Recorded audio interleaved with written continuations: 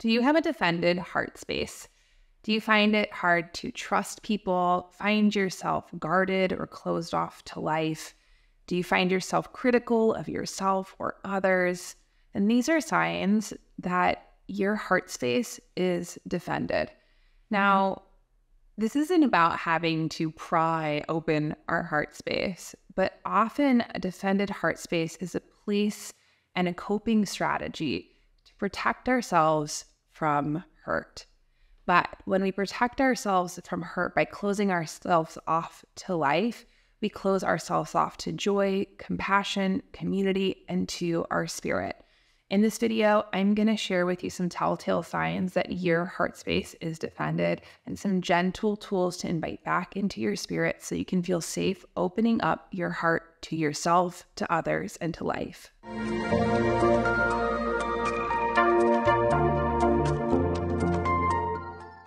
I find that having a defended heart is one of the most common things that I see with my clients who are looking to create relationships, connections, community. They usually call me for a reading or mentoring and feel alone. What I often see is that they have been hurt in one way or another by life, by others, by relationships, and feel hurt or betrayed by the universe. And as a protective mechanism, they've built walls around their heart and themselves as a creative strategy to navigate through what it means to be in a human experience. And the most interesting thing that I find with my clients and people that I connect with who are in a wounded, defended heart space is that they are often really hard on themselves. There are many telltale signs that your heart space is defended, but the number one tell that I see so often is a lack of compassion for themselves and for the people around them. Now, before I go any further, hi, I'm Sonia. I'm a fourth generation intuitive, and I teach you how to plug back into your innate divine self, your intuition. If you are new here, welcome. I'm so happy to have you. If you're returning, welcome back. Don't forget to hit subscribe, like, leave me a comment. I'd love to hear from you. And before I go any further, I'm so excited that I'm going to be teaching a free workshop coming up September 13th. Check out the information below. I would love to have you there. If you can't make it live, I'll be sending out a replay. So if you're interested in cultivating your intuition, your spirit, opening up your heart, connecting to your guides, this will be a jam-packed workshop for you because I love nothing more than to support you on your journey. So we're talking about defended heart spaces, and it's really interesting because the past few weeks, I have connected with some people either that I've been passing or people that I care about where I've really recognized their wounded, defensive heart spaces. And the first one, I want to tell you a story. I was in Colorado a few weeks ago, and I was taking an Uber. I had had a hard night. I had my own meltdown and was taking an Uber to go meet my partner. And I was sitting in the Uber with this gentleman. We started chatting. We had a very interesting conversation. But one thing that he said to me was that he often finds that when he's listening to joyful music, that he'll start crying and feel really sad. And he's like, I pull my Uber over to the side of the road and have these moments. And what I'm really recognizing is that I need to listen to more of this music and really kind of have exposure therapy to sort of change my reaction to this. And it took a minute and I thought about it. And the first thing that I said and noticed was I was like, that is your creative ego intellect that is believing that if you are harder on yourself, that if you force yourself to do something, then you'll have a different experience. But I invited him to kind of shift his perspective. And I said, we can recognize that the reaction comes from a place of pain. And what I sense and feel is that you're probably feeling really lonely. And instead of having to force yourself to be joyful or to be different than you are, maybe that we can invite in these pain points to bring in compassion and gentleness that will actually create a different experience. And he like whipped his little head around and was like, that is super interesting. And I tell that story because I find often with people who have defended heart spaces that life is hard. We go through different tragedies, traumas, whether it's relationship, whether it's life, whatever it is. And that there's a part of ourself that feels that in this hardening that we have to be hard on ourselves to create a different outcome. And we don't. The thing is when we have been hurt, this is the most important place that we can invite in our spirit, our guides, and softness and heart-centered compassion first for our own experience that then we can extend to others. The love that we give and cultivate for ourselves, the gentleness that we cultivate for ourselves then spills over into others. Now, if you're wondering if you have a defended heart space, the first thing that we can tell is that you feel suspicious of others, that you don't trust them, their motivations, that you're waiting for the other shoe to drop. And that is a place of protection and comes from a place of pain. When we often feel that we can't trust others, that often means that we also have to couple this with a place of discernment. Have we give others more credit or trust, or are we not seeing them for who they are in the present time and their capabilities instead of overly extending ourselves and hoping for an outcome that is different?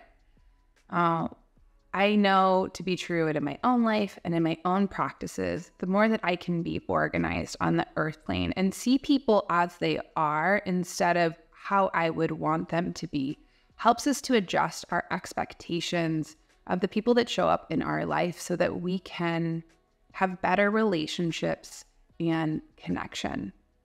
So first, who is in your life? Are you seeing them accurately? Are you seeing all of them?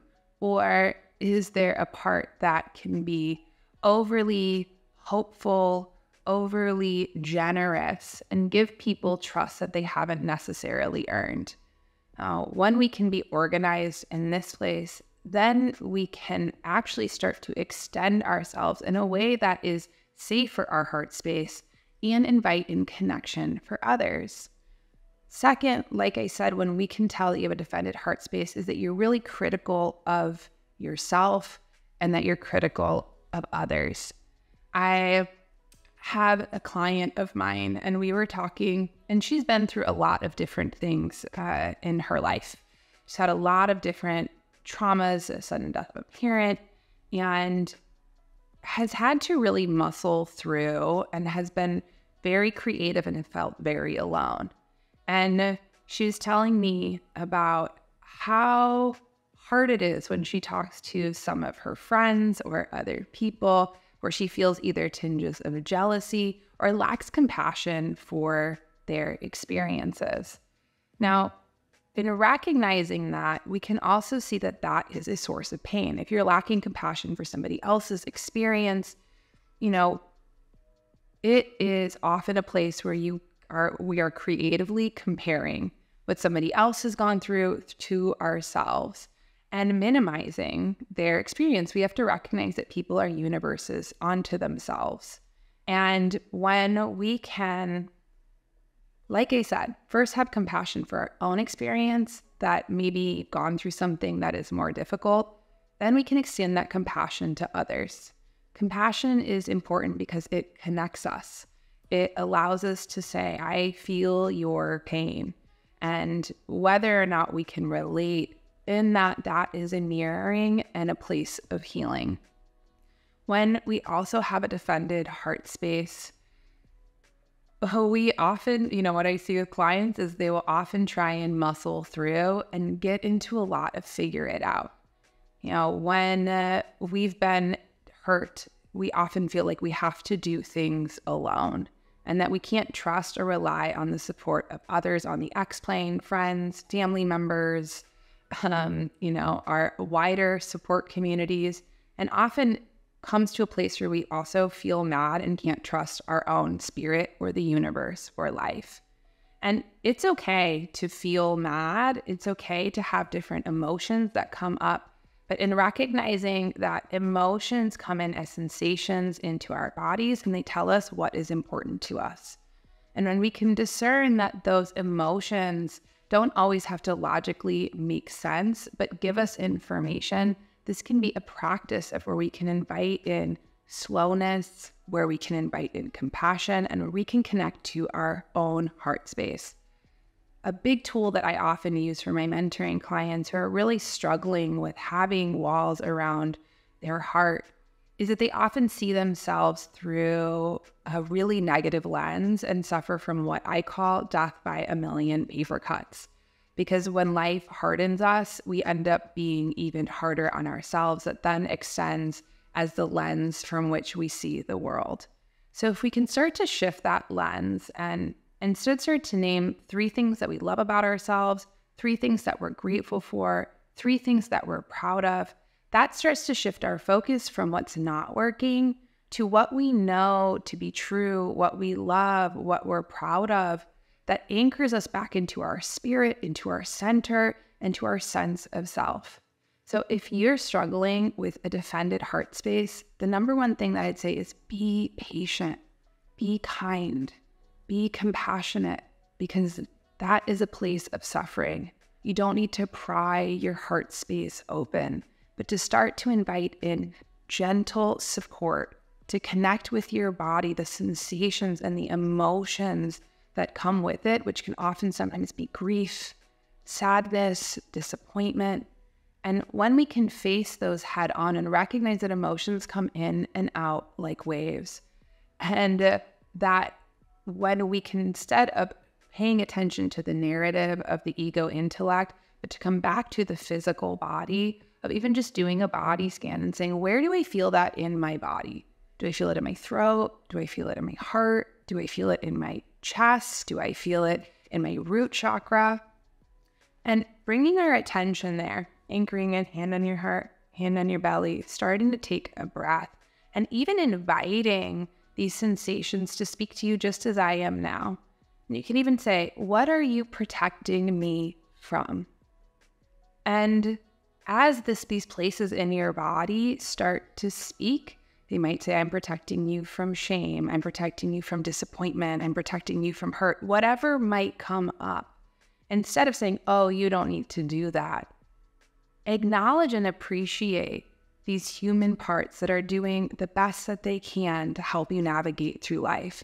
As we really extend an appreciation anchored into our spirit, we can start to engage into a conversation and start to peel back these layers of responsibility that we hold unconsciously in our bodies.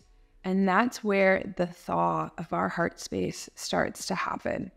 And if you're really struggling with connecting to your heart space, another beautiful practice is think about somebody that you love wholly. This might be a family member, this might be a grandparent, this might be a friend. The one that I think of immediately is my niece. That just lights up my whole heart space. I just love her so dearly. And when I can first focus on that love and really cultivate that feeling within my body, then I can turn that attention and shift from another person to ourselves. Like I said earlier, the love that we give ourselves is the love that we share. And so in having this practice, this heart-centered compassion practice, it will start to connect and reawaken those places that feel defended, that feel unworthy, and not enough, so that we can start to share that love with others.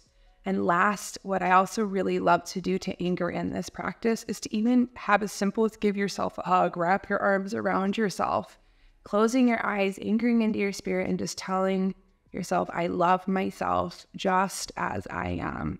I love all of the different bits. I love all of the pieces. I love the mess. I love the magic, and all of it is welcome here. And the more that we can start to give ourselves that grace, the more that we can extend that grace to others. Know that you are doing a good job. Know that you are enough. Know that you are worthy, and be patient with these places that have been painful instead of having to muscle through. You are not alone. Call on your angels, call on your guides, and know that they are only a breath away. And that all you have to do is look for the signs, symbols, and the red trail crumbs that they leave for you. Be loving. Buy yourself some flowers. Be patient. Give yourself the love that you haven't received from others or for life. Fill yourself up from the bottom up. So I hope that you enjoyed this video, and just know that I love your spirit. I love your heart space. And even if we haven't met, know that you are a treasure and deserve to be treasured as such. And that starts with you.